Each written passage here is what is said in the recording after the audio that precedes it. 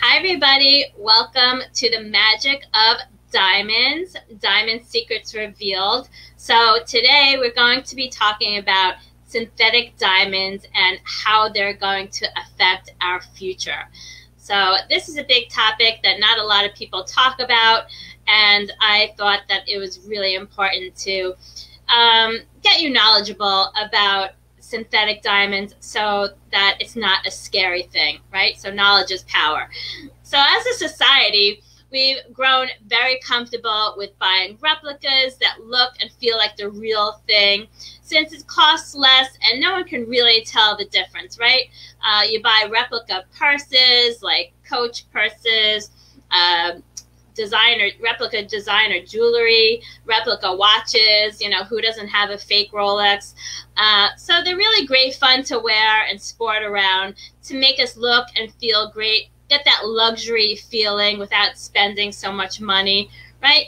But a lot of us may think there ain't nothing like the real thing, baby, right? You know how the saying goes.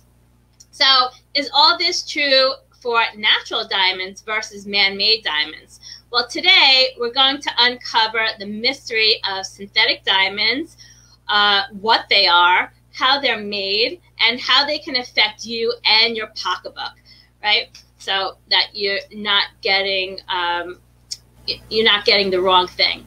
So now let's learn about diamond's main competition, that synthetic diamond. And I want you all to remember that this is not a fake and it's not a simulant, right? So it's not something that just looks like a diamond. So what is a synthetic? Synthetic diamonds are grown in a laboratory and have essentially the same chemical composition. So diamonds are made out of carbon, so that pure element of carbon. So is synthetic diamonds. It has the same crystal structure. So diamond has a cubic crystal structure, so does synthetic diamond.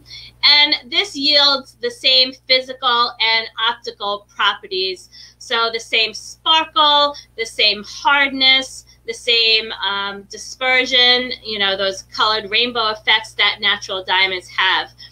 So they'll look and test the same as natural. It'll have also the same coloring as diamonds do, especially now, but it will not have the same clarity since the growing process is different, since it's not created in nature. So we'll talk about that a little later. But the main difference is the creation of diamond versus synthetic diamonds. So synthetic diamonds are created by man in a controlled environment, so in a laboratory, where they control the heat and the pressure, and they supply the carbon or the elements, or they create carbon. Versus natural diamonds, which are a rarity and a treasure from Earth.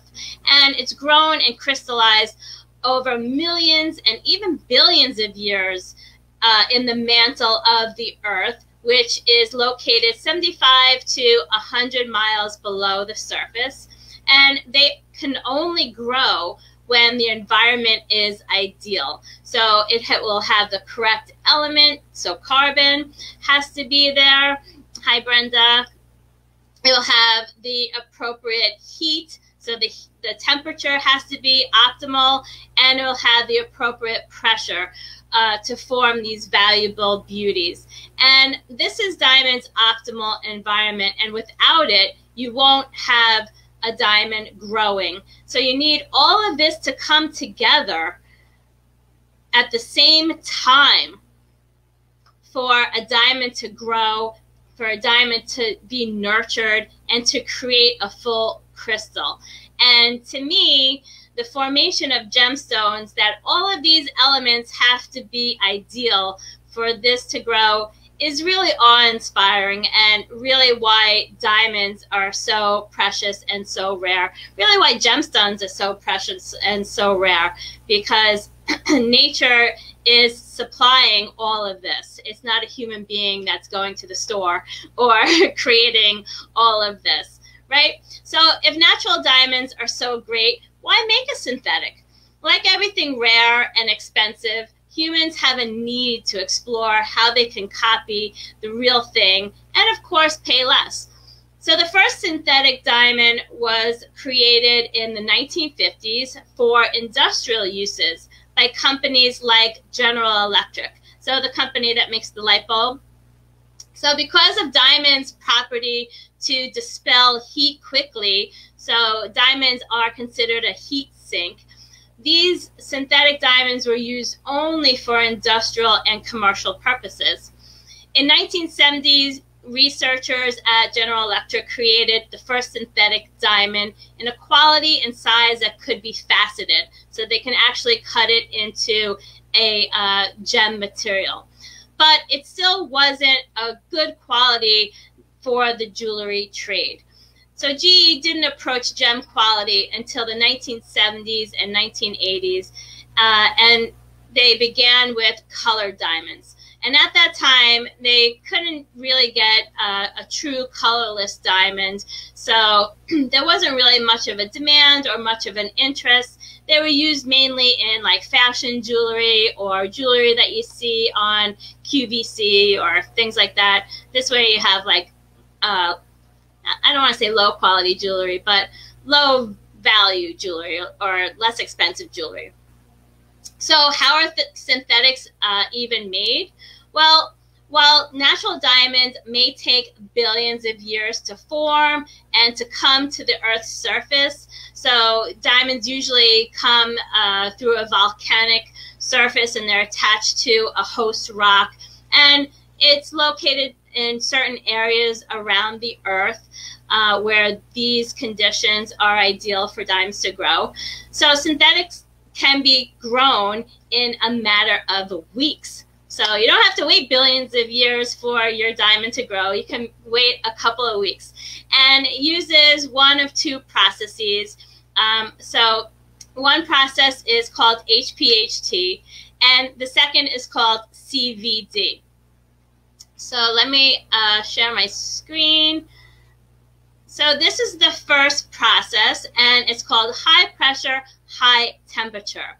And this simulates the crushing force of the Earth by applying high temperature and high pressure to dissolve carbon into a diamond seed. So they use a little seed made of natural diamond so that it can mimic the conditions of natural diamond formation in the Earth. So the result is a distinctive crystal shape that is, for the most part, pretty close to natural.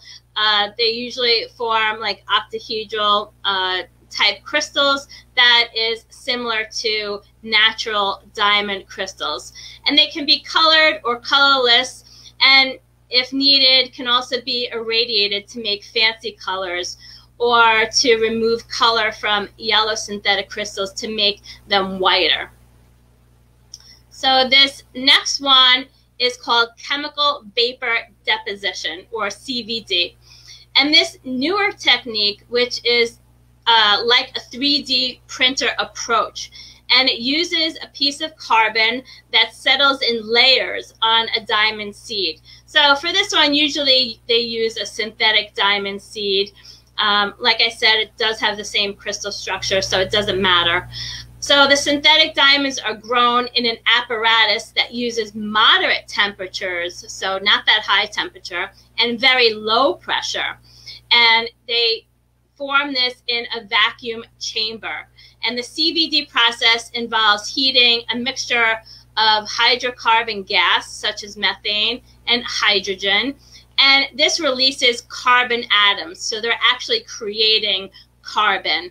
So they're using this carbon vapor and this gas to settle onto the cooler, typically square-shaped synthetic diamond plate.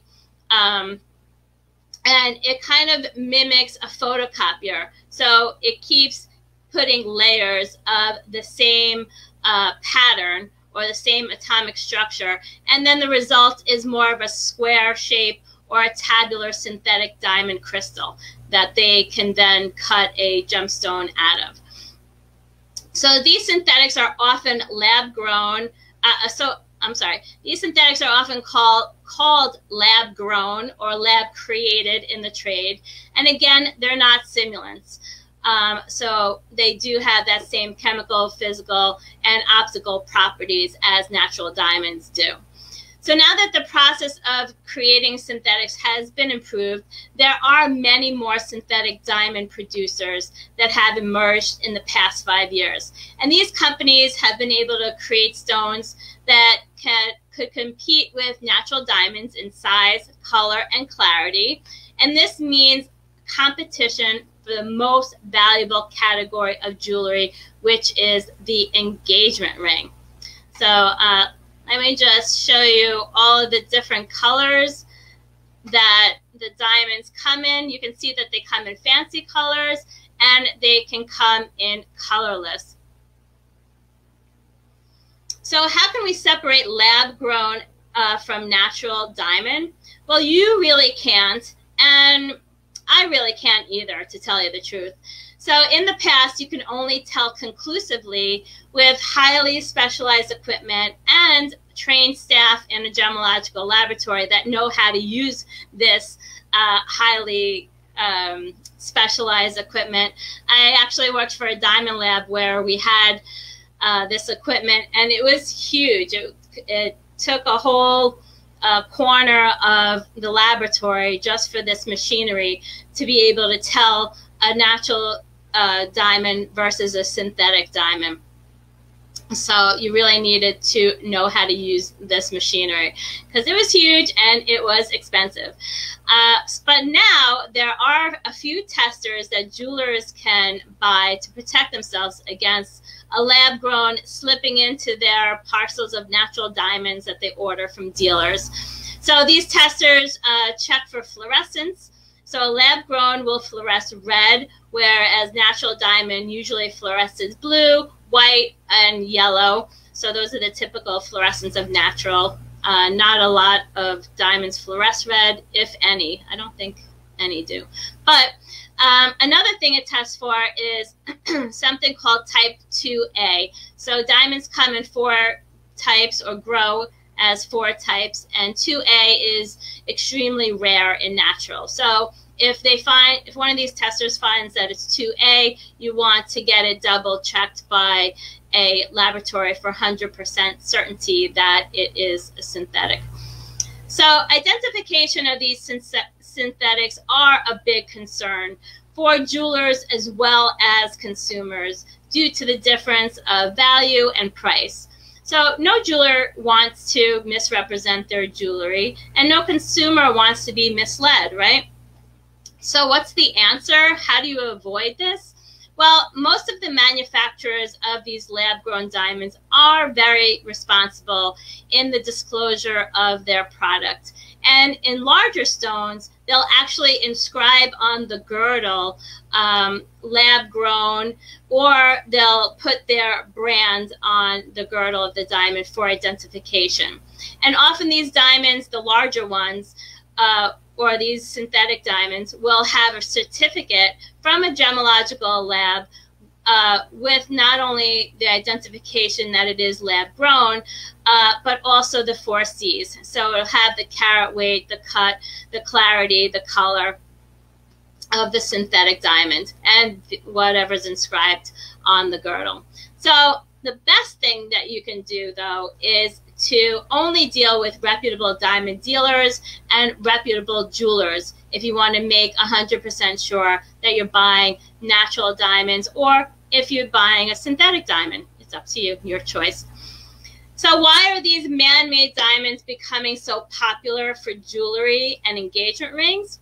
Well, there are 3 big reasons why they're becoming so popular. The first, they are a synthetic with the same exact properties of a diamond, so you're not missing out on any sparkle or beauty like you would with a cubic zirconia or other simulants that will scratch and wear after time. Second is the price. So they're approximately 40 to 50% less than the natural diamonds, depending on size, color, clarity, things like that. So I was going to say that, you know, in the diamond world, they tell you that you should spend 2 months' salary, but with COVID and everything like that, maybe people have been out of work and not, you know, having 2 months' salary. So it is a nice alternative if you can't afford a natural diamond. Right now, synthetic diamonds are expensive to create in the laboratory, but since demand is increasing, supply is too. So this brings down the cost, and it's getting lower and lower the more in demand a synthetic diamond is. So the more people buy synthetics, the cheaper it will be. Third is that they are very attractive to millennials and now Generation Z, who together are the main purchasers of diamonds for engagement rings. And this is mainly because lab-grown diamonds are environmentally and politically friendly. They leave less of a carbon footprint to Mother Earth, and there's no worry about your diamond being conflict-free or not, right? Because they're made in a lab. You don't have people from across the globe, you know, trying to smuggle it or anything like that. So this sounds great, right? All of this sounds great. So why wouldn't you get one? Well, the biggest drawback is that they have no resale value, and the value is decreasing as prices decrease. Another drawback is, like everything else that is replicated, do you really want something that is made in a lab, or do you want something created by this miraculous earth? So really, that is up to you, and material things are valuable if you as the consumer value them. So it really depends on what your values are and what you consider important when you make a purchase. So you may be asking by now, how will synthetic diamonds affect the future? So a very small percentage of lab-grown diamonds are used for jewelry purposes. Right now, they are more useful for advancing technology and industry.